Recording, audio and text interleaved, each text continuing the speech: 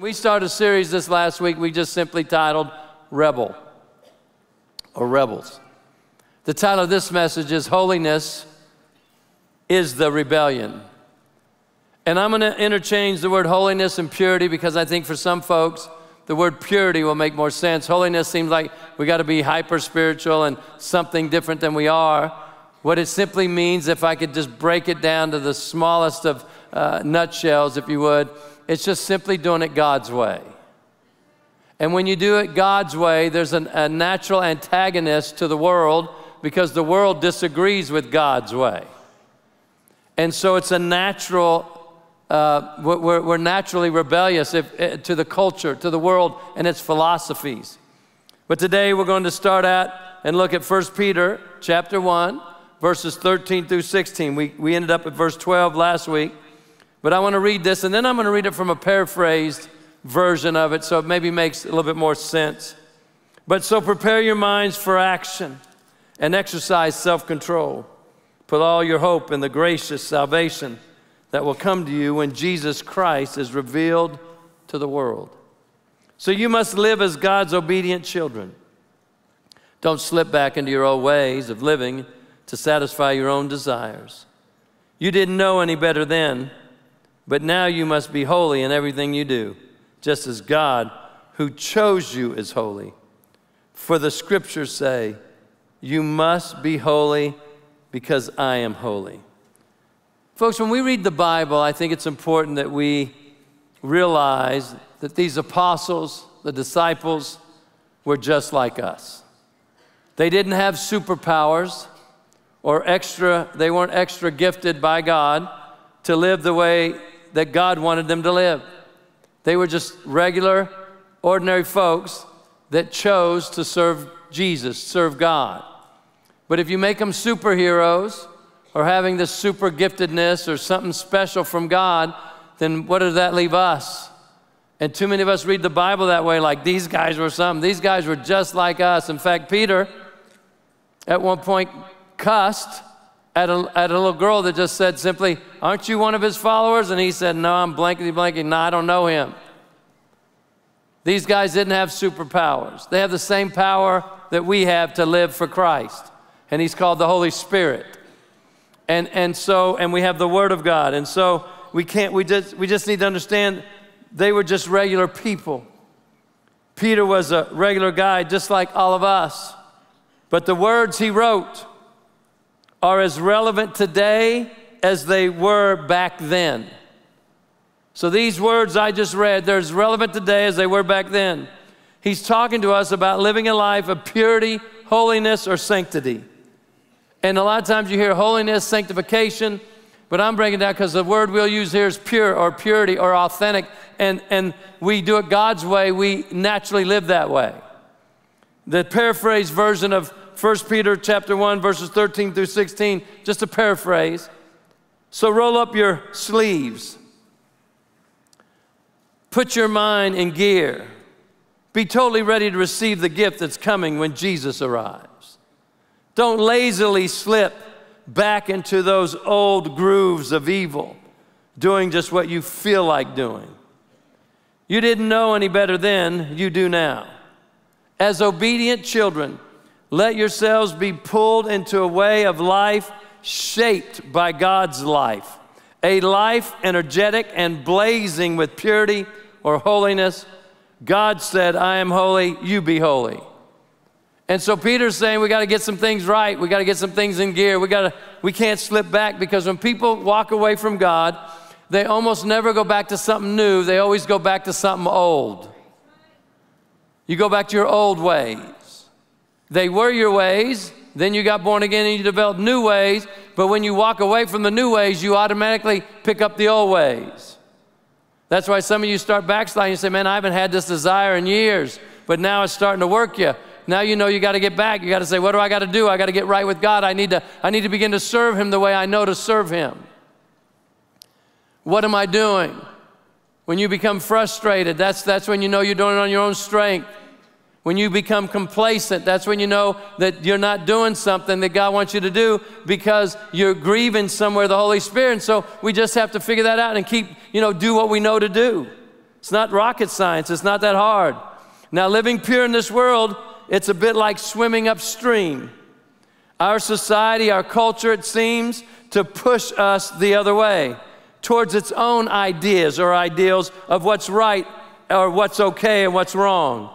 Everywhere you turn, there's this push to do what feels good, what's easiest, not necessarily what's right.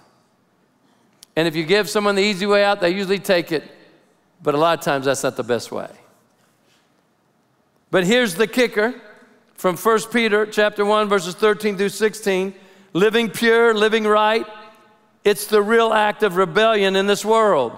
It's a clear signal that we're not just going along with the crowd.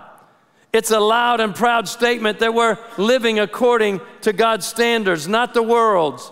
The God we follow, the God of Israel, He's pure, and He wants us to reflect that purity in every aspect of our lives. And later on in this message, towards the end, I'm going to give us 8 things that also are including in holiness, because for most of us, when we think of holiness or purity, we think of only morality. But that's one part of the whole thing. Because you can live living moral, but what if you're a liar? What if you have a bad attitude? What if you walk in unforgiveness? See, holiness or being pure before God is simply doing it His way.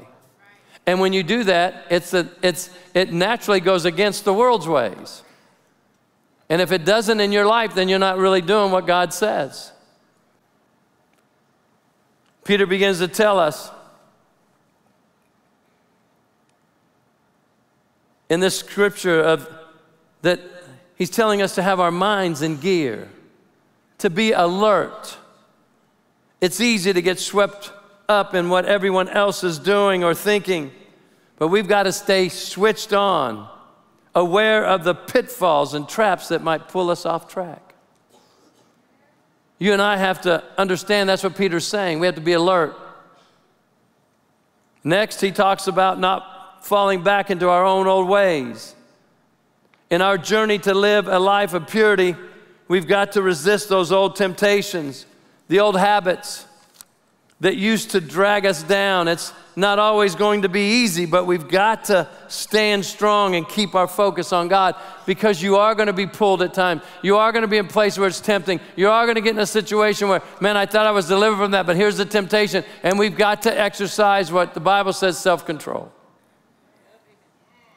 Because whatever your issues were before you got saved, you're working through them to overcome them when you got saved, but when you walk away from that, those old things become to rise up. So either God is lifted up in your life or the old ways are lifted up. The higher you lift God in your life, put Him first, do what He says, the less these things tempt you.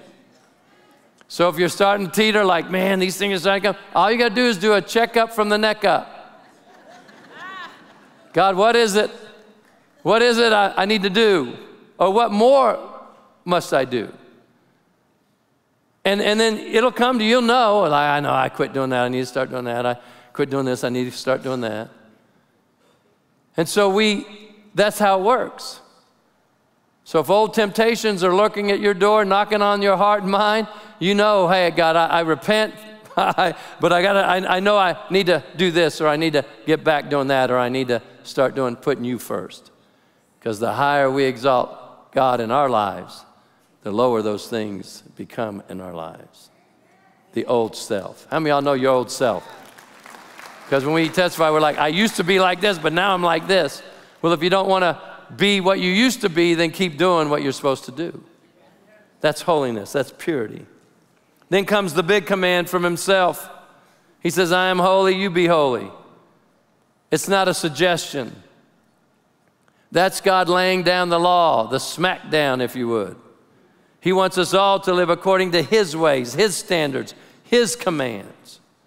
This has to seep into every part or aspect of our lives, the way we talk, the way we act, the way we treat others, and the way we think. Now, living pure, living the way God's Word teaches, will ruffle feathers at times of people. The world pushes one thing, God says something different. Living for God will not always be popular, especially in today's climate. That's why they mock the church. They attack the church. They're always showing on TV shows, if you ever watch them, they always show Christians in the weirdest way possible. And they're just trying to mock it so you won't become one. That's the devil. That's not God. And we're not whacked out like that. Well, some of us aren't. And last week, if you weren't here and you heard that there was an incident, some lady got up and then she flipped us off when she got around that corner. And I said, not here. No.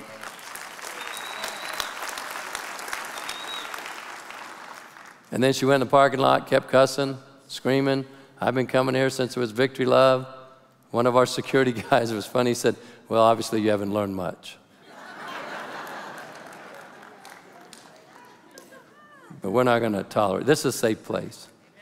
And it's going to stay that way. People get mad, that's okay, but you're not going to act up and act out. So I wasn't being mean. I was just saying, oh, no, we're not going to let the devil get away with anything. That's the devil just messing. But you know what he got? He got shot down quick. It's like, you know what? Not here. Yep, not in this house. But anyway, but God, you know what? And then about 25 or 30 people made decisions for Christ right after that. God he can show up and do anything if you choose to believe him. And so the world pushes. But we gotta just hold fast, hold tight. But know this, standing up for what is right, going against the grain, that is the mark of a true rebel. And the reward for that is not something that's going to fade away. We're talking about a reward that is literally out of this world. God says when you come up to heaven, and we'll sit at a different seat because we're born again, and he begins to assess all the works you've done. He said some will be burned up with wood, hay, and stubble, but what's done for Christ will last forever. And he'll pass out rewards. I don't know what the rewards are going to be, but they got to be great. If the streets are gold, I can't imagine what kind of, and I don't know what they are. Some people always say, I just want God to say, well done, that good and faithful servant. I always laugh because I always think, I just want God to say, you can come in. I mean, really, I just want to be allowed in. If he says the other one, icing on the cake. But if he just says, you made it, that's enough for me. Even if I was standing in line, you got tons of rewards, and I walked up and he says, dude, you get to stay, but you got no rewards. I'd be happy. And he said, I know I said there was mansions, but for you there's a shack. I'd rather have a shack in heaven than a mansion in hell. And folks, we're not gonna be perfect. You're not gonna always do everything right. So even repentance is part of purity or holiness. That we recognize who's the forgiver, that he can forgive anything. And so you and I need to understand that just walking with God goes against the whole world system today. And you know what's amazing to me? The world doesn't care if they offend you and I. They live blatantly, boldly. They promote things that are incredible. I just shake my head at. And they never once say, I wonder if we offended the Christians. So let me help you, Christian. You need to start saying, stop saying, well, I don't want to do this because I don't want to offend the world. We need to be bolder than they are because we serve the only true God. And the Christian world got caught up in this thing that I think is a doctrine of a demon that, well, I don't want to be offensive. I don't want to offend. You know, isn't it funny? The world doesn't care if they offend us. They don't care if they offend our children. They don't care. And folks, we have to be who God called us to be and let him deal with everything else. And if someone gets offended because you say, I don't agree, that's your prerogative. And then you tell them, well, I don't agree because I believe in God and God says something's wrong or right, and that's it. But today, against the Word of God is so incredible. When the prophet said, in those days, he said, woe to those folks who call good evil and evil good. So they're calling us evil. And everything else they're doing is good. That's the world. That's the devil. He comes to steal, kill, and destroy. But God has come to give you life and more abundantly. My hope would be that you choose life. You'll never be perfect. Anybody in here make a mistake? If you didn't raise your hand, You just did. Anybody here never lied? If you didn't raise your hand, you just did.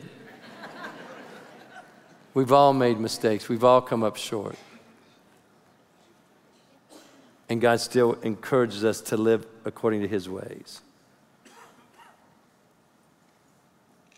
Living pure in a world that often seems anything but. It's more than just going against the flow. It's a clear declaration that we're on God's team and that we're committed to his playbook. And folks, you'd rather be on the winning team than the losing team. And it will be tough at times, we know that. But if we endure until the end, it will be worth it. Jesus says in Matthew 24:13, but the one who endures to the end will be saved. What's he saying? Folks, we all say we're saved, but we don't receive our salvation until we die or till Jesus comes back. That's when salvation happens. What happens before that? Lordship. And if you make him Lord, then he said you'll be saved. You don't get saved and then decide some other time that who he is in your life. He becomes the boss, if you would, and we become the follower. That's lordship. And then he said you'll be saved. But what Peter was talking about, until you receive that, salvation is when we die or he comes back. Then we receive the salvation. But he says in order to do that, you have to endure. What's he saying to us? It's going to be hard. It's going to be tough. You're going to have problems. You're going to struggle through some things, and you're going to overcome some things. You're going to have good times and tough times. And we have good times. Hopefully you have good times. Hopefully you laugh some. But there's going to be difficult times. I don't have to endure the good times. We went on vacation. I went to Cancun for a few days. I didn't have to endure Cancun. I laid on a beach, got in the ocean with my arms up. You say, why are you getting out? And do you think I'm kidding? Because bull sharks take your arm. And I'm not going to walk around with no arm. Well, they said he'll just grab you. Well, they said I'll die, but I'll die with everything. Think I'm kidding. I told my wife, get your hands up. You don't know when they're coming? And the average shark attack's in 3 feet of water. People say, well, you're better off going deep. The problem is if they come, you can't outswim them. You think I'm kidding? I'm a Shark Week expert. I used to watch it right before we'd go on vacation, and my wife would say, you're so stupid. And then I'd sit with our friends, and I'd say, now you guys know this and that, and they're like, why are we talking about sharks? Because they're in there, and they can eat you. But I didn't have to endure that. Now there's things that we have to endure that are not so much fun. But we endure them because we know it's worth it. And we want to be. How many of y'all want your salvation? Well, I got it. No, you don't. We don't get it till we get to heaven. Did you make a mistake? Yes, sir. Okay, that's okay. I make a lot of them. Me too. Mine are just real public.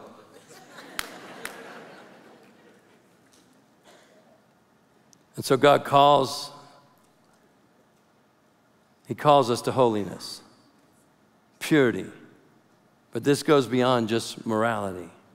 It involves every aspect of our lives and encourages a total transformation that aligns us with the character and will of God. Here are several areas in which God calls us to live holy and pure that a lot of us may not even think of because we really don't understand what holiness and purity and sanctity is. Number one, your thoughts. The Bible teaches us to keep our thoughts pure and focused on things that are good, noble, and true.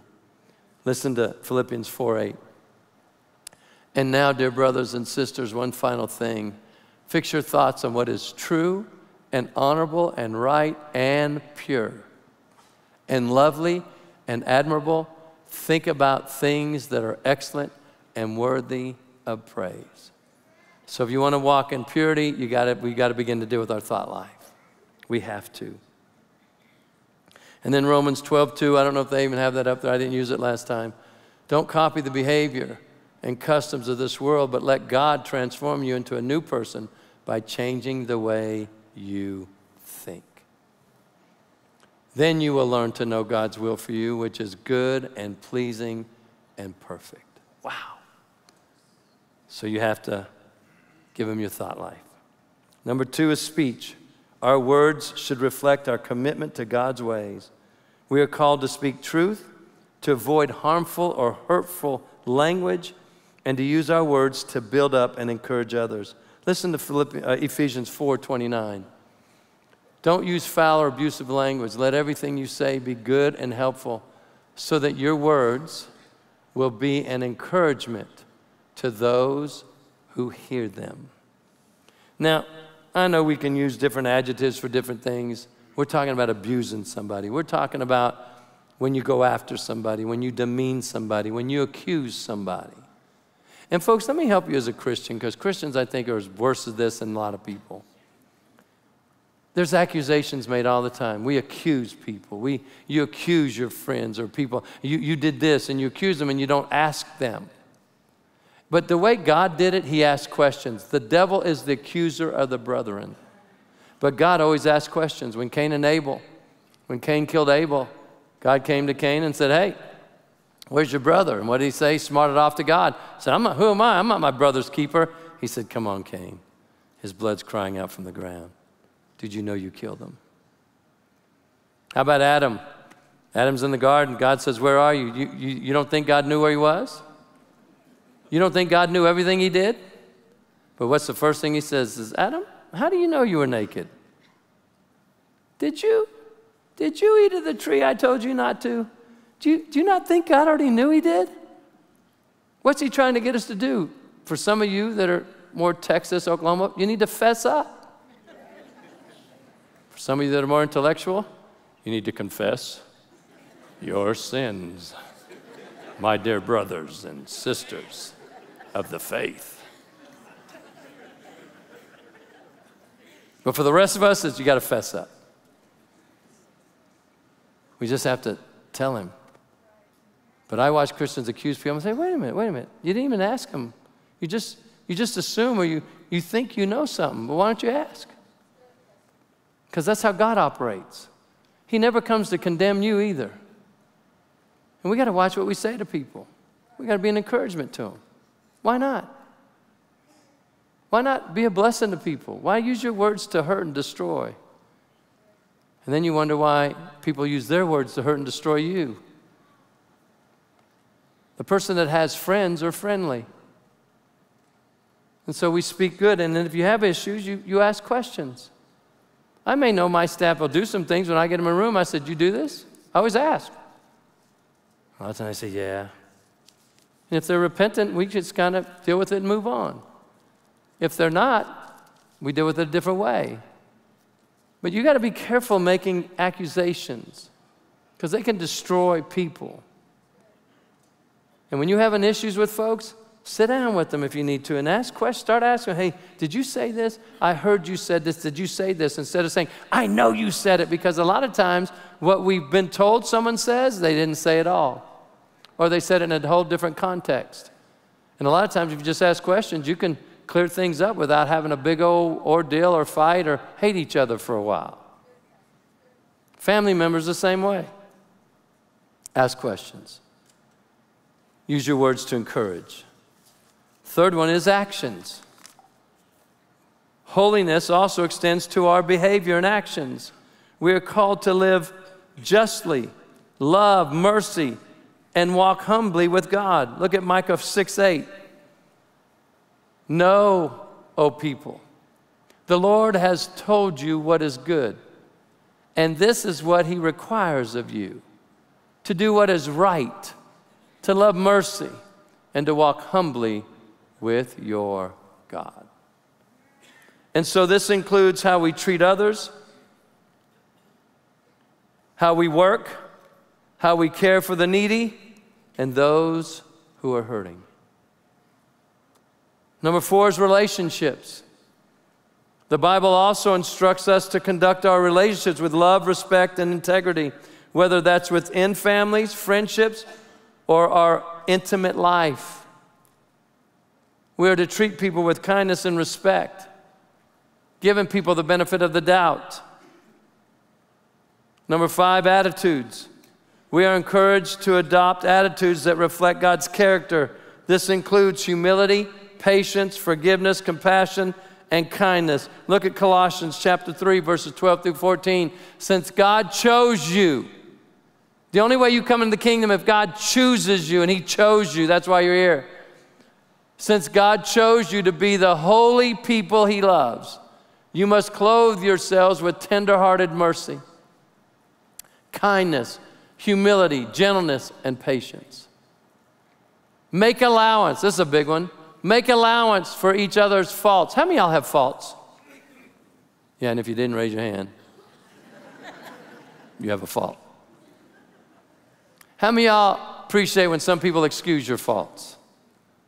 How many have been married like over 20 years? Come on, somebody. Okay. Now, if you've been married, I think 20 years or longer, here's what we realize. There's just some things in that person, your husband or wife, that's not going to change. I mean, we work to change it for 20 years and then we give up, but like, not going to happen. Some things will change, but there's some things about our personalities that are not going to change. And I think when you get to that place, you're happier with your spouse. That's just the way she thinks. That's the way he acts. And you either can fight about it all the time or just say, that is what it is. And then you're more peaceful. Now, if younger couples could figure that out, they'd be much happier. Well, you know, because you know, it's funny how men marry women thinking they're never going to change. And women marry men thinking they can change them. And they're both deceived. Because when you get married and you have a wife and all of a sudden you decide to have a family, you have a baby, everything changes. And she gives that baby a lot of attention. You used to be the baby, but now you're supposed to be the man.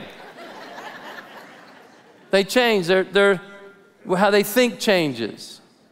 How they process. They can't just go off. We got schedules. We got a baby. They're going to change.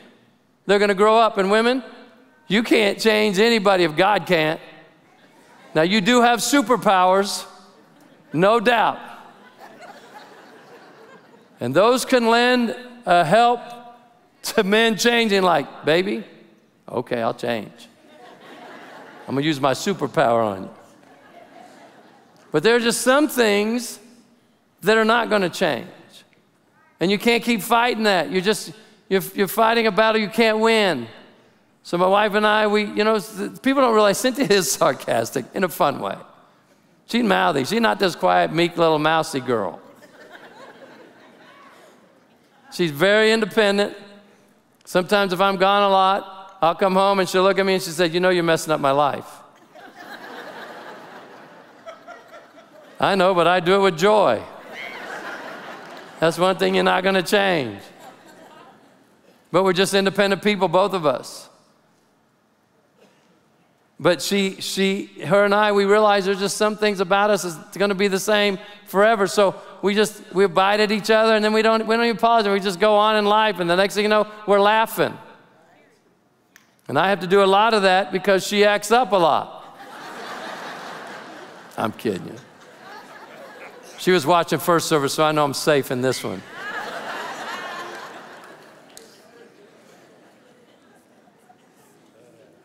But our attitudes have to be pure. That's part of holiness. Worship. Number 6, our commitment to worshiping God is another aspect of holiness, purity in all types of worship. Not just giving money or singing. We worship God with our giving. We worship God with our words. We worship God with our lifestyle, our actions. So you got to worship God. That's part of sanctity or purity or holiness. Number 7 is stewardship. We're called to be good stewards of the resources God has given us. This includes our time, our talents, and our finances. In the church world, you hear a lot about stewardship of finances. But what about your time? Are you stewarding your talents properly? Are you giving God what's God's? Because I said that, and I make it very clear, the only thing that lasts is the thing done for Christ. You might go to God and say, I built a business. He said, that's okay. It wasn't my business. You never gave it to me. So Glad you built it. How do I know if I give it to him? Do you put him first? Do you tithe off of it? Then it's your business. So you're not going to get, no, I built a business. He's going to say, what did you do for the kingdom? What did you do for my cause? Those are the things that'll last forever. Some of those folks out there serving, when we get to heaven, they might get more blessing and more rewards than I will, but they will thank me for saying, thank you for never giving up on causing me to serve. Because of that, I have rewards in heaven. Wow, what a concept. And so we have to be stewards of everything we have. You know, Eddie Aragon, he's putting us on his radio station. We play at 7 o'clock, right? And what is the call? I know a lot of people watch it. Kiva 1600. So he's put my son on there. He puts us on there. He puts the services. He just wants people to know that God is real. And he has a whole audience. He has a whole audience that may never darken these halls, but they may listen enough to get born again, and then they'll come in as their new person. Stewarding, what talents and gifts, not just your money, but your time. And how, number 8, the last one, our bodies are described as temples of the Holy Spirit. 1 Corinthians chapter 6, verses 19 and 20. Don't you realize that your body is the temple of the Holy Spirit who lives in you and was given to you by God? You do not belong to yourself. For God bought you with a high price, so you must honor God with your body. We got to take care of them. You say, well, I don't like working out. Well, you know, I've been told that after you eat a meal, go walk for 20 minutes. They said that's great exercise, but at least it keeps your body moving. I saw a heart doctor years ago, and he said to me, he said, you know, our bodies were not designed to be sedentary. And too many of us, we sit on our blessed assurances way too much, and we don't act. We don't use our body for the kingdom. And you need to understand that, and you got to take care of it. It's yours to take care of. We got to steward that. That's part of holiness. That's part of living pure. That's part of living a genuine Christian life, not a perfect Christian life, because everyone will sin and make mistakes. Every one of us will do that. And God is so big and so vast that he knew everything you would do right and everything you would do wrong long before the earth was here. He knew it before the foundations of the earth were ever laid, before you were ever thought of, thousands of years ago. Not millions, but for God, he's infinite. I don't know how, he's God. He created everything. But even though he knew everything you would do, good, bad, wrong, right, evil, he still said, I want you in my family. We make God too small. Well, I don't know if God can forgive me for that. Are you kidding? He already has. Yeah, but you know, I did something real bad. Yeah, so what? He knew you were going to do it, and he still chose you. He knows everything and still chooses you every day. The question is, will we choose him every day? And when you blow it and you fall, you get right back up. You repent, because that's part of walking with God. And then you go forward in your life and keep serving him. That's how it works. Again, it's not rocket science. Thank God, because I would never get it. It's the simplicity of the gospel that can help us all. So live God's way and be in rebellion to this world and receive his rewards. Father, in Jesus' name, I thank you for being here. Thank you for teaching us. I thank you for helping us all. I thank you for all those that are watching from wherever they're watching from, all of our campuses, online, all across the country and the world. God, may you bless them. May you show up where they're at right now, because there's no time and space for you. You're everywhere. You're all-knowing. You're all-potent. You're all-powerful. God, you're everywhere at the same time. So bless all those who hear your word. May we have ears to hear what the Spirit of the Lord is saying. and bless each one. If you're sitting in here, you're online, and with every head bowed just for a moment, you say, preacher, would you include me in your prayer? I've walked with God, but I've walked away.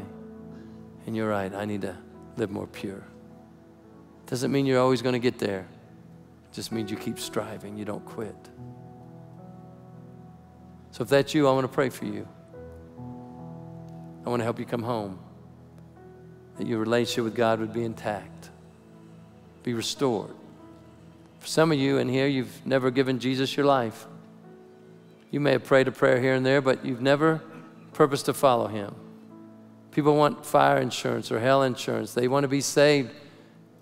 But salvation happens when Jesus comes back. What happens now is we're born again, that God lives in us. Now the only question is, will you follow him? Yeah, but Pastor, I made a lot of mistakes. That's okay. You'll probably make a lot more, but he still chooses you.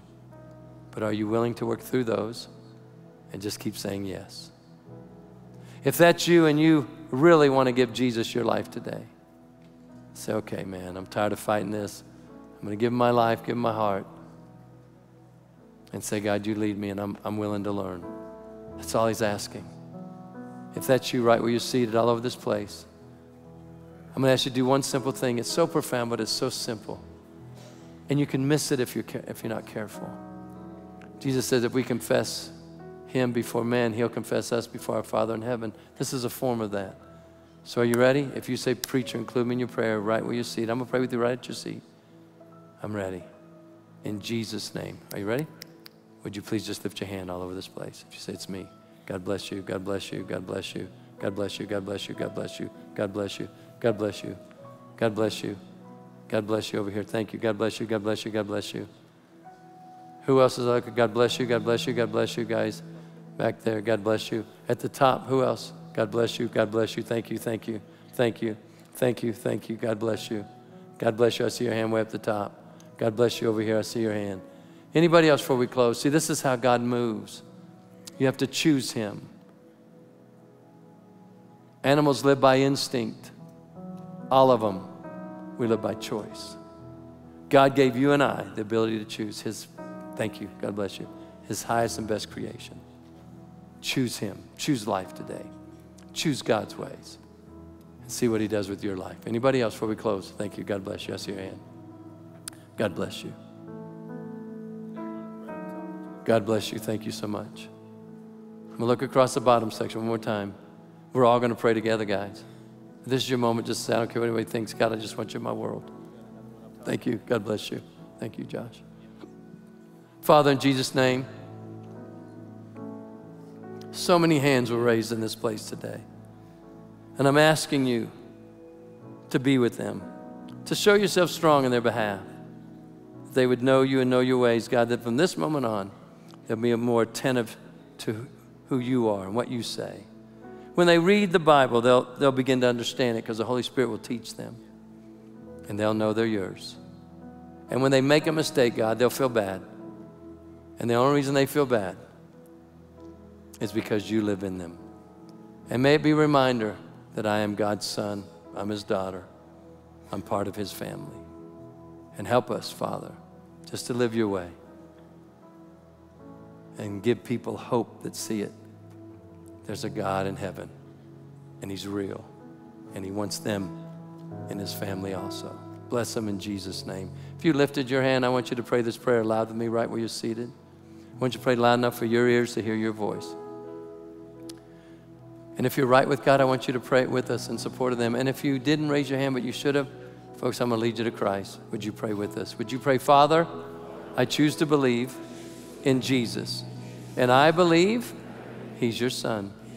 And I believe he's Lord of all. So according to your word, I believe that in my heart. And now I willingly confess with my mouth, Jesus, be Lord of my life. Thank you for saving me. Thank you for forgiving me.